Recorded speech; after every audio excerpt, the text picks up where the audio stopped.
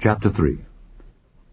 Now Moses kept the flock of Jethro, his father-in-law, the priest of Midian. And he led the flock to the backside of the desert, and came to the mountain of God, even to Horeb. And the angel of the Lord appeared unto him in a flame of fire out of the midst of a bush. And he looked, and behold, the bush burned with fire, and the bush was not consumed. And Moses said, I will now turn aside and see this great sight, why the bush is not burnt. And when the Lord saw that he turned aside to see, God called unto him out of the midst of the bush, and said, Moses, Moses. And he said, Here am I. And he said, Draw not nigh hither. Put off thy shoes from off thy feet, for the place whereon thou standest is holy ground.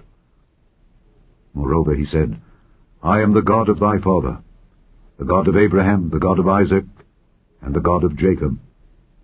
And Moses hid his face, for he was afraid to look upon God. And the Lord said, I have surely seen the affliction of my people which are in Egypt, and have heard their cry by reason of their taskmasters, for I know their sorrows. And I am come down to deliver them out of the hand of the Egyptians, and to bring them up out of that land unto a good land, and a large, unto a land flowing with milk and honey, unto the place of the Canaanites, and the Hittites, and the Amorites, and the Perizzites, and the Hivites, and the Jebusites.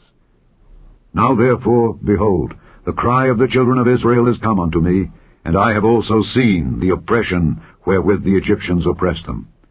Come now therefore, and I will send thee unto Pharaoh, that thou mayest bring forth my people the children of Israel out of Egypt.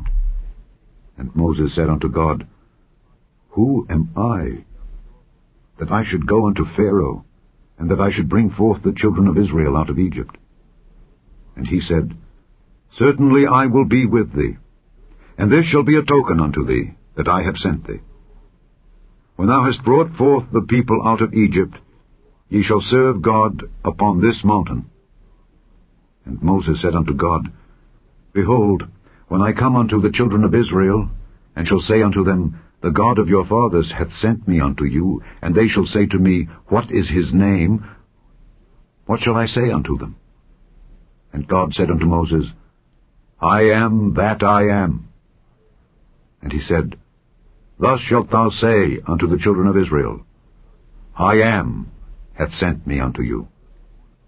And God said moreover unto Moses, Thus shalt thou say unto the children of Israel, The Lord God of your fathers, the God of Abraham, the God of Isaac, and the God of Jacob, hath sent me unto you.